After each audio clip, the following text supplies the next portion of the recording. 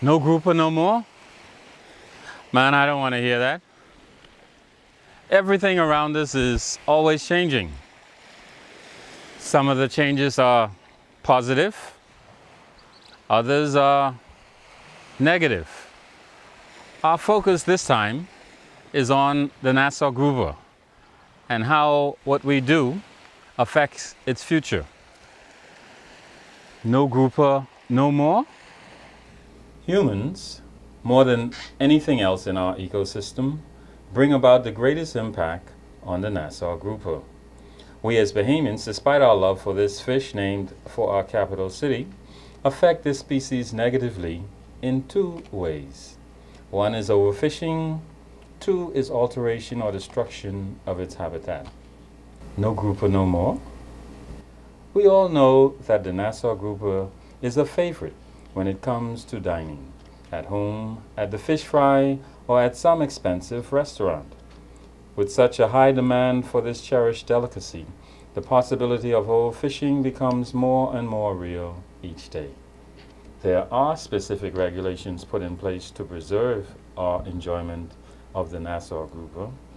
There are minimum size and weight requirements that should be strictly adhered to. There are also regulated seasons when catching the Nassau Grouper is legally allowed.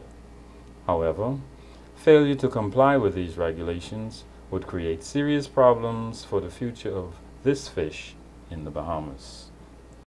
Did you know that the Nassau Grouper was placed on the World Conservation Union's Red List of threatened species in 1996? With its decline by 60% over the last 30 years, this grouper has also been assessed as endangered regionally. In fact, the Nassau Grouper is virtually extinct in places like Bermuda, Puerto Rico, the Virgin Islands, and Florida, where they once flourished. We in the Bahamas definitely don't want to join that list, where overfishing has taken its toll. No grouper no more?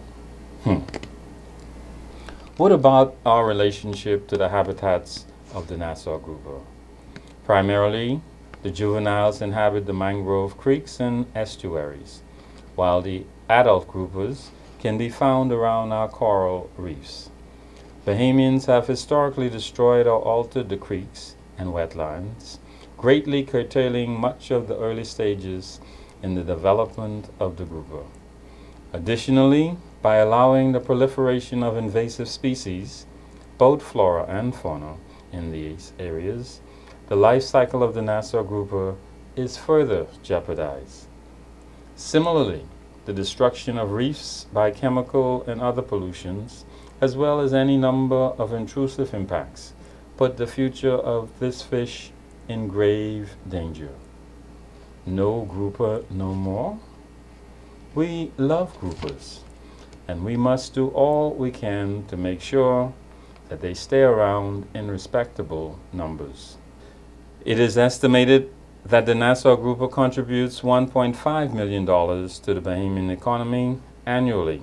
Our conservation efforts must be sustained in earnest. We must positively impact their future.